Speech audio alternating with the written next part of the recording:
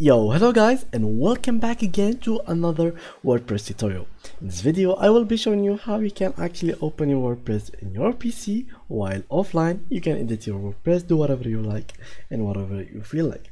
So let's say, for example, you have your live WordPress, which will look something like that, and you want something in your PC which we will do your testings, you will do stuff like you will make it like your framework. So you will work on this project in here, and then you will make it live later on. So how you can have this projects which will be offline just on your PC or on cloud servers.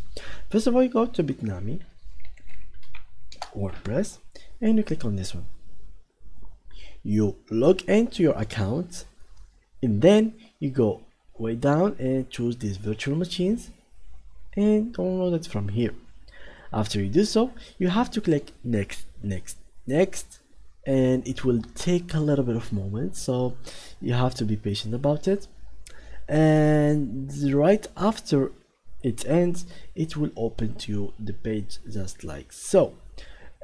What we'll have to do, it will not really open it like that, it will open it maybe something like that, or somewhere around these ones. So for example, this one like that. So you click on access, and just like that it will be open this page. How you can go ahead and open the dashboard. You can just go ahead and come in here, write WP admin, and you will be connected.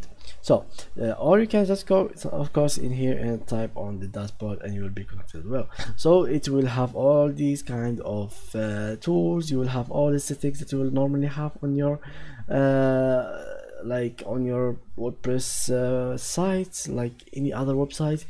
It's totally normal, nothing changed. In case you wanted to install plugin, you can install plugin, and you can do whatever you like. So that was it for today's tutorial, guys. If you enjoyed it, please leave a like, and thank you for watching. Bye bye.